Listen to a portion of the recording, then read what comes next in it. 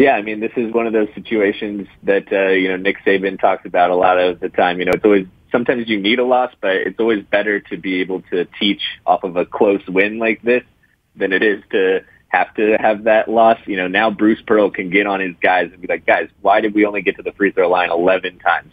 Why were we settling for some of these shots? Jabari Smith's going to have some off nights. So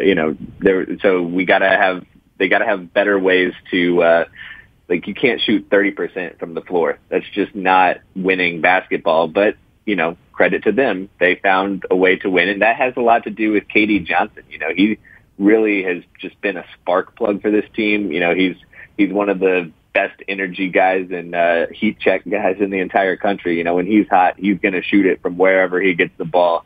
He's going to give you all the energy that he has until there's nothing left. And, his stare is one of the scariest stares I can remember in college basketball here recently. So, that was just KD Johnson putting the team on his back last night and being like of the 11 free throws, he had 5 of them. So, he was doing his thing. And it's just, when Jabari Smith is going to struggle and, tough road environment in the SEC, he was due for one of these games, and he'll learn from this. But the rest of the team has to step up, and that's where they struggled a bit. And it was just good to see that they were able to grind out that win because that had letdown game written all over it from the opening tip-off.